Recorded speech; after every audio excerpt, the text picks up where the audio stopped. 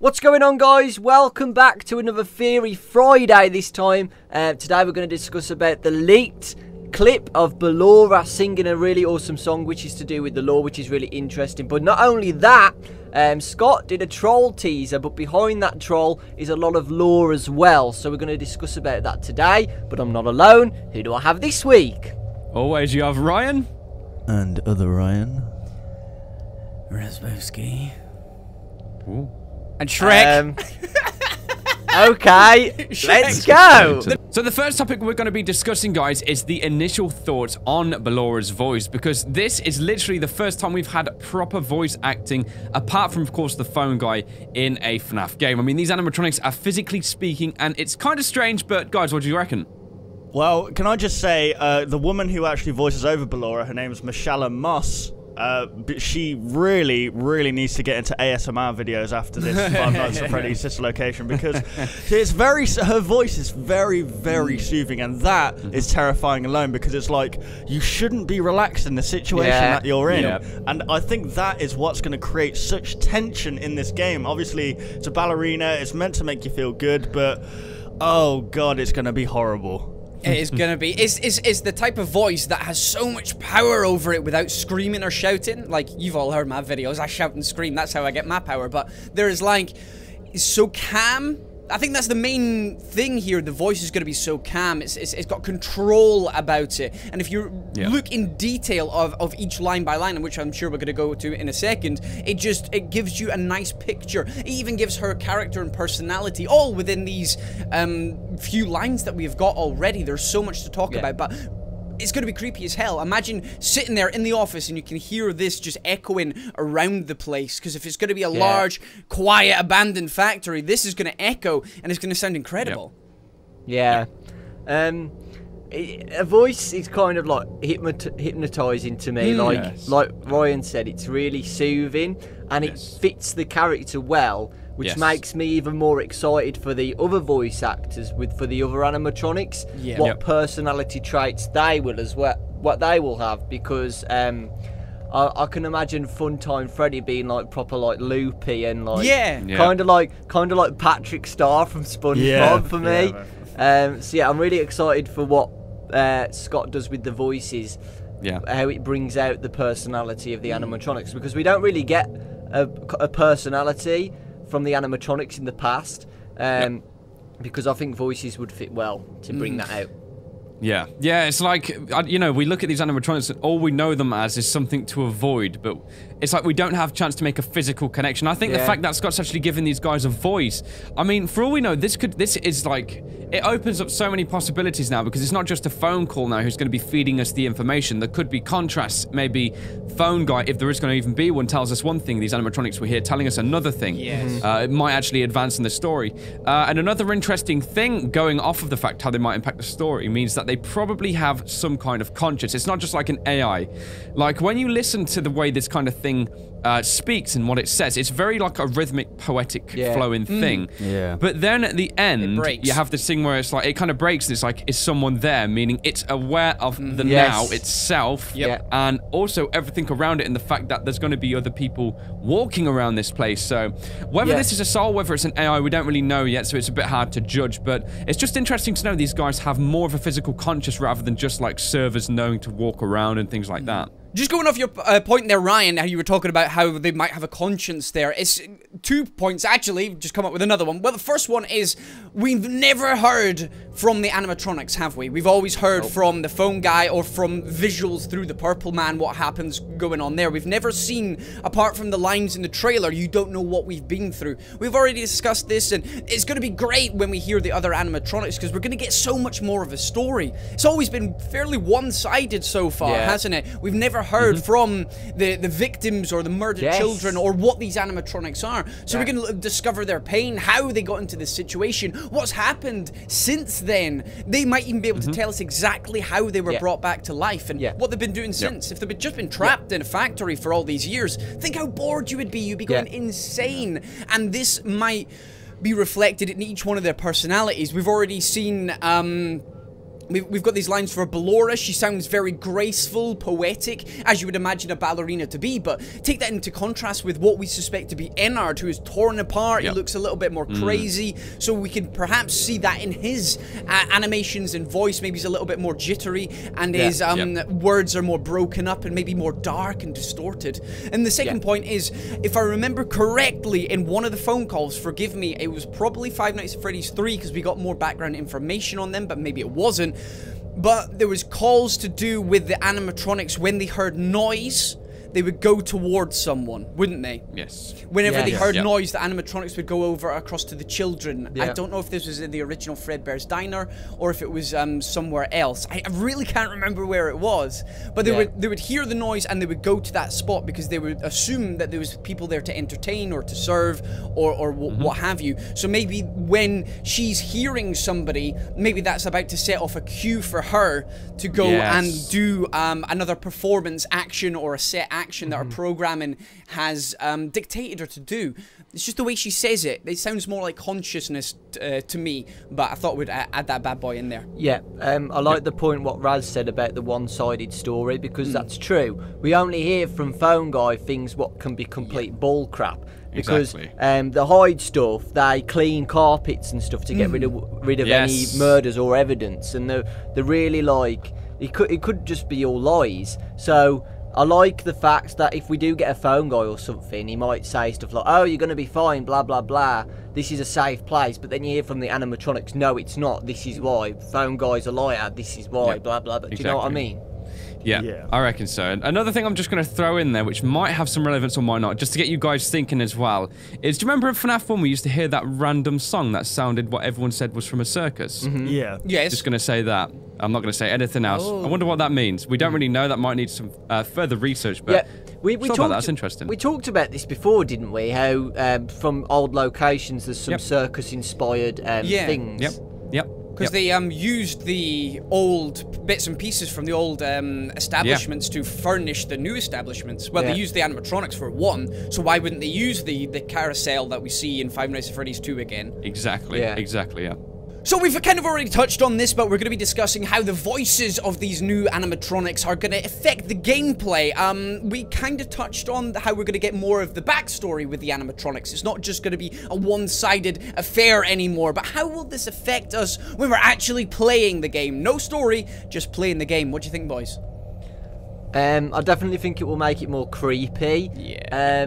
If you remember in Five Nights at Freddy's 1, when Freddy just laughed when he moved, that was scary. That was already scary, and it made it more tense. So I think, like, wouldn't it be awesome, like, if you're just roaming around the office or around the location and you hear it distantly, right? You hear someone speaking really afar, but then suddenly it gets really close, maybe like an ear whisper. Oh, how scary would that be? Yeah. And you just turn around and it's there and it jump scares you or something. Yeah, that reminds me of terrifying. That reminds me of the flipping 3D barbershop that used to go around. Yes, That would be amazing if he actually used 3D sounds to go. Oh my goodness! But like, I was just thinking, like, if the jump scares will have dialogue as well in them, rather than just screaming at you, maybe they'll scream something at you, like Rides with Strangers, with like, "You dirty heretic." I don't know. But I don't know, just screaming something at you really random. That would be pretty cool. Yeah. Well, you got to think actually, like, because in FNAF 4 he did the running thing that used 3D sound. And Nix would know which way Fredbear was coming from. But as well, I think what's interesting for me in this one is the fact that this big block of text is like nearly a minute long of spoken dialogue. It's unlike the other sound effects in the other game files where they're like 4 or 5 seconds long. So 48 seconds. It feels like this leads up to maybe a cutscene. So this might mean that we might have cutscenes between each of the nights. Please. The other thing that me and other Ryan actually touched on in our video where we analysed this before was we said it might be a case if we go back down in the elevator every night and this is when we hear this. So that acts as like a cutscene. So rather than every time we die we have to hit the same phone call again, it might be a one-time cutscene, then we can just click continue, get straight back into the night and get surviving rather than having to listen to a phone call or something like that again. Yeah, that's interesting. And it could also be, if Scott wanted to add in replayability, he could just add in a different log or a different animatronic making noise before Yeah. every night or after every night or wherever this cutscene will actually take place. So we get more story. Like, we had to die so many times in Five Nights at Freddy's 2 to get each of the different death mini-games, which actually helped us piece together more of the story than any other game had. And that was dying, which was a great touch. It gave us a bonus for dying. So it might work the same way there, but overall gameplay, it's going to be creepy as hell. As you said before, we heard the clunking of animatronics moving, or Foxy running down the hall, or clanking of the vents. But what's scarier than that? Something you can actually interact with. Humans are dangerously scary, but add in the fact that we've got like animatronics which are more powerful than humans, that have potentially have some sort of sentience because they have got the souls trapped inside them. So they're these big powerful beasts that we have no defense against except just to hide. So hearing them crawling along the vent, or their voice echoing along the vent, or it depends, maybe you're moving from location to location every night, so it's slightly different. We've seen so many rooms, we don't know if we actually have access to them every single night, or maybe as the nights go on, you've got one room, second night you've got 2 rooms, third night you've got 3 rooms, and we do hear Ballora in the 3rd night, for instance, and we are now able to walk about where she is. If we're able to run from one side of the room to the other side of the room, do it at the wrong time, because she can obviously hear us, which is a point. She doesn't say anything about seeing. She can hear us because her eyes are closed. If we do it at the wrong time, then she's going to get us. If we somehow manage to hide halfway or something, and then she's like, what was that noise? Metal Gear Solid style. And then you hide, and we can get past her safely. I think with this, maybe it's given us some kind of mechanics for her, that she's going to be sound-based. And getting back to Five Nights at Freddy's 4, we had footsteps when we moved from one side of the room to the other, so I think we might be able to click on certain points of Ballora's room, and if we make a noise, then she's going to get us. We already know that each animatronic has their set mechanics. So hers sounds to me like it's going to be I was going to say orally based, but that's just spreading R34 right there. It's ear based. It's hearing based. One quick point as well. Like you said about randomized clips of voices, there could be Easter egg voices as well. Exactly what I was going to say. Yeah, because chances of getting a clip about something what we need to know. Because I think Scott's realised that maybe just giving us the 8-bit mini games, the community gets so divided amongst these that we never ever come to a conclusive answer. So giving us a verbal version of an Easter egg, it's one way it's being told to us. Like, we're gonna piece together more of this than just speculate for years and never come to a conclusion because people think it might be 83, 87, for an example. You guys, everyone knows exactly what I'm talking about just from saying those 2 numbers.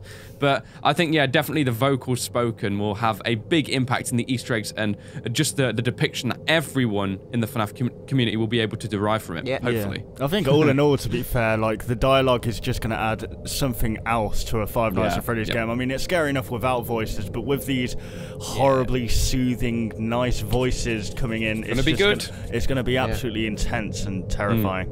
Hopefully you guys now know that the Scott's latest teaser is a troll. Surely you do, because if you brighten it up, you get some lore information about this sister location. Now, it says cancelled due to leaks, but that's actually an abbreviation of gas leak. So this Baby's Pizza World was shut down due to some gas leaks, but during the night time, someone saw a group of people taking parts from that location and moving it to somewhere else. So what do you guys think about that? Well, I'm not going to speculate too much on this because this is going to be saved for next week's, but what I want to say is a potential game mechanic which can come of this, which I think would work extremely well if done right. So, we know that these guys aren't in the Circus Baby's Pizza World, and it seems like they're going to be in a warehouse. We've been saying this from day one. This place does not look like an establishment. We go down, it's 2 metallic things like that, some kind of testing mechanic facility, probably owned by Afton, or some relation to Afton. So what I was thinking was, because we're a technician working there, and it still says at the bottom that these guys could be rented out to, like, parties and things like that. What about if, say, from night 4 to 5, one of these animatronics gets rented out overnight? One night Baby's all clean, the next night she comes back and she's covered in blood. Like, that could be a really good mechanic to the game, I think. Yeah, definitely. I mean, I don't know what to say. I think people got a little bit hurt when they saw this cancelled due to leaks thing. But this is the thing, right? Like, the FNAF community are so good into diving into things, brightening up the images, looking into the source code. As soon as, like, it says cancelled, no one decides to brighten it up and goes, well, that's it then, lad. Sorry. That's it. FNAF is over. That's it. But, guys, why would it end? Like, seriously, how could Scott end this? Yeah. Like, he's not that stupid. No. Yeah, it is ridiculous. It's the fact that if you've been... I know a lot of people are new, and Scott's getting new fans to the franchise every single day, but... Yeah. How many troll stuff has Scott done in the past? Ever since Five Nights at Freddy's 3, he's been trolling us, so that's like a year and a half at this point of trolls he's done, whether it's a troll game or something else. But you're right, it's crazy to think everybody's analysing every single pixel, yet they ignored this one. Just seems a bit... oh, I love you guys. You definitely entertain us. You definitely entertain us. But going back to the text that was already there, there's a debate now, which again we'll save for next week, but a lot of people are thinking this might be the ending of the whole thing. I don't think it is personally. I think it's the start. It's obviously setting up the game, because... if it wasn't, the trailer would be showing us in some kind of brand spanking new pizza world. Yeah. Yes. The second thing I want to talk about is it just animatronics under the tarps? Hey, that leads to my idea. Nice. Here we go. Here we go. In the description, when the person who saw this happening, he said that he saw a bunch of kids go into that place. Yes. That's what made no sense. Right? Those kids who might have died there are possessing these animatronics. Yep, definitely. That's a good. I think, because it makes no sense. Like it wasn't. It says the establishment wasn't even open yet. Why the heck were kids in there? Why were kids testing this thing? I don't be doing this. Like what? Well, it's just like a peer group or a test group. They bring in the children just to see, because it is aimed at children, isn't it? So they want to get their feedback. Little Jimmy goes in there and says, "Yeah, I love baby." Little Freddy goes in there and said, "Ballora was a bit busty for me." But this is where something has happened during this test phase that has led to the events of baby and that being trapped down in this maintenance room or this factory or warehouse or wherever we are. So these kids have gone in there are potentially, I'd say over 50% likely to be the animatronics that are possessing these animatronics. That was terribly worded, but you know what I mean.